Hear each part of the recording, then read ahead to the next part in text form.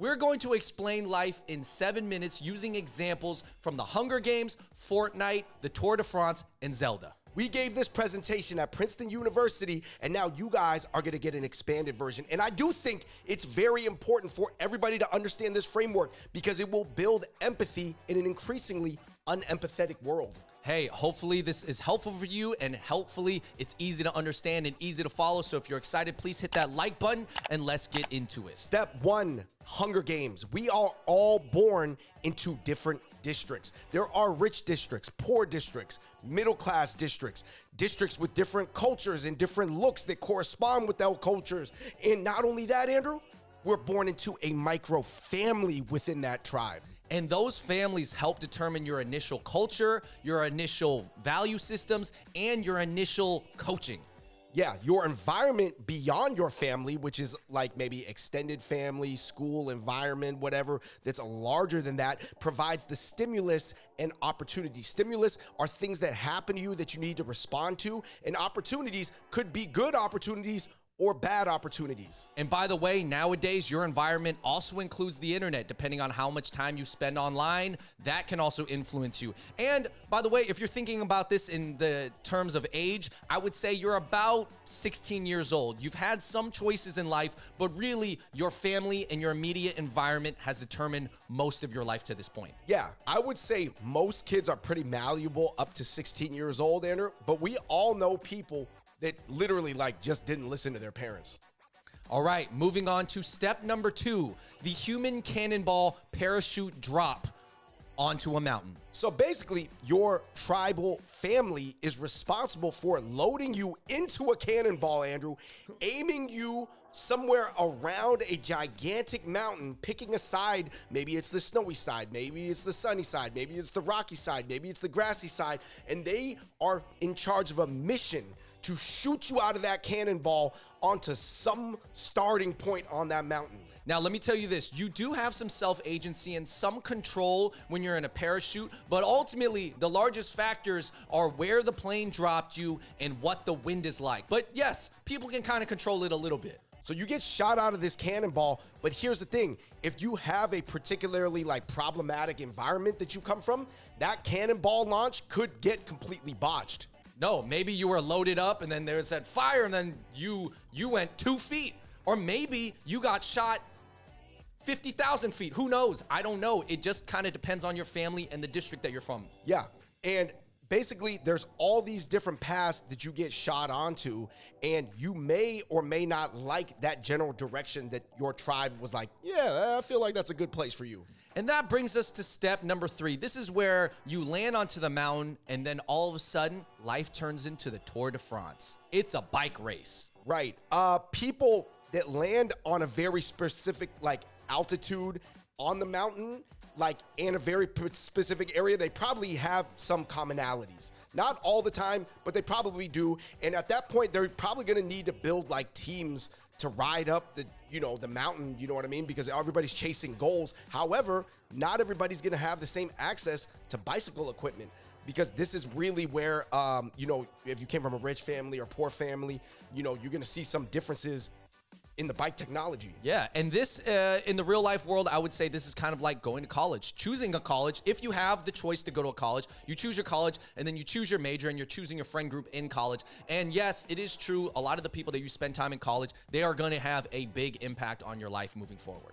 So basically, you can't really choose your starting point, but you can choose the path moving forward. I would say a lot of people do happen to just choose the path that they're shot onto because they're already like, well, I got a shot on here for a reason. But other people, they just pew, and they just want to deviate very, very far from where they got shot onto. Now, let's say you choose a harder path because you want to go, the path less traveled. Of course, like do something else that is different than your family. Now you got to trailblaze. Right. You got to grab the machete and simultaneously ride up with a bicycle, whether you have a good or bad bicycle, and start just chopping reeds and weeds and rocks and things like that. So, Andrew, for people who do want to heavily deviate into like a forested, difficult path, I hope you're ready for quite the journey and you got a lot of willpower.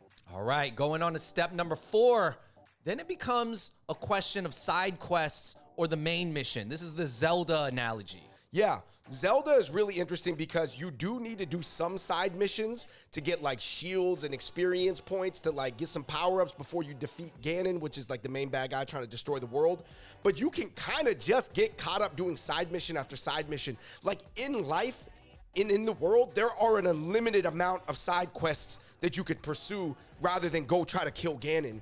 Or like, and by the way, Ganon is whatever your major goal is that's about, you know, like your larger mission. Right. And I would say also your things like your family situation are going to determine how urgent that main mission is. Let's say you come from a family where you have to support them at the age of 18. So you're going to have to be on a mission to make more money or support your family earlier on. You're only going to do as many side quests, pretty much, Andrew, as you have to. Yeah. You're going to identify the side quest. You'll be like, all right, I can get this much experience points, and I don't even care if this side quest is fun or not, because I just got to get on my mission to go attack Ganon. But we all know people who are still on side quests after many, many years, and they haven't figured it out. Maybe they're on a mission to just be like, hey guys, I'm just trying these quests to build up experience and these skills, and maybe I'll figure something out. But they don't really know where they're going, and they've lost sight of the main mission. I guess this would be like somebody who's like teaching English in Japan for like 8 years or something like that, where you're like, man, you're going on a lot of side quests. It looks like you're having fun,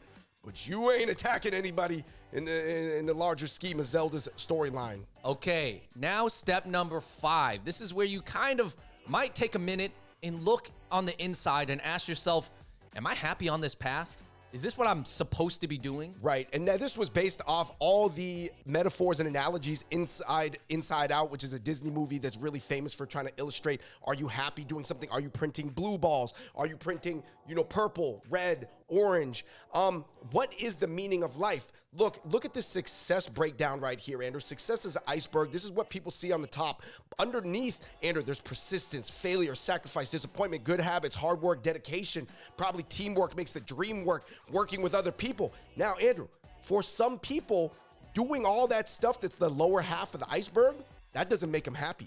So you haven't reached the top of the mountain yet, but you're at that point where you've made some progress and you start wondering, guys, is this, do I want to continue this mission? Do I want to continue up this bike path, and who's around me? Yeah, and here's the thing. If you have different levels of resources, you might be able to get like airlifted from a side of the mountain that you dedicated a lot of time to, but is ultimately not working out, to a more smoother path. However, if you don't have those resources, you're gonna have to descend down the mountain, reroute, and restart. Ooh, tough. All right, guys, moving on to our last step. Step number 6. Do you repeat the cycle or not? Yeah. Are you very different from your parents? Are you very similar? Because guess what? Now you're going to become a parent. You are going to become a mini tribal leader that is raising your child until a certain age and then shooting them out of a human cannonball onto the mountain.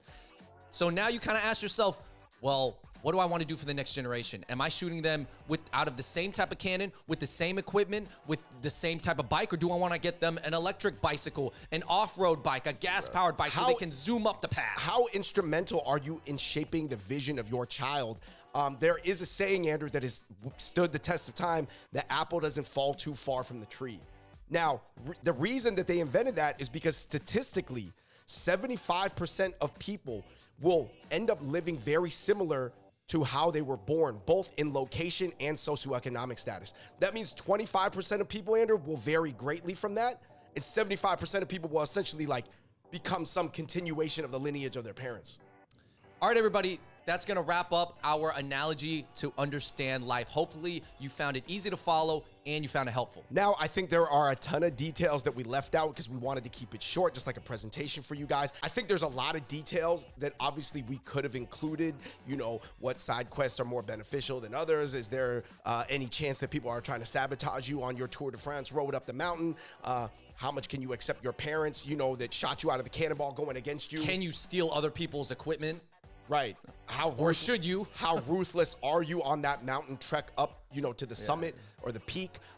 However, ultimately, I think that this is a really important and accurate framework that sort of transcends gender, race, religion, because we are all born into this life and we are all shot onto this mountain, but we all react differently. All right, everybody. So please let us know what you think about the analogy in the comments down below, because maybe we missed some things and maybe you have things to add to the analogy. Who knows? But I just hope that this sticks with you somehow, because this really does help explain why people are different and how to build empathy for each other. Yeah. And the reason that we always give this at colleges is because we basically want kids to get a better framework as they like move on to every step of their life, and hopefully, you know, be more reflective, make better decisions. All right, everybody, thank you so much for watching. Please hit that like button. Please share this video if you found it interesting. And until next time, we out. Peace.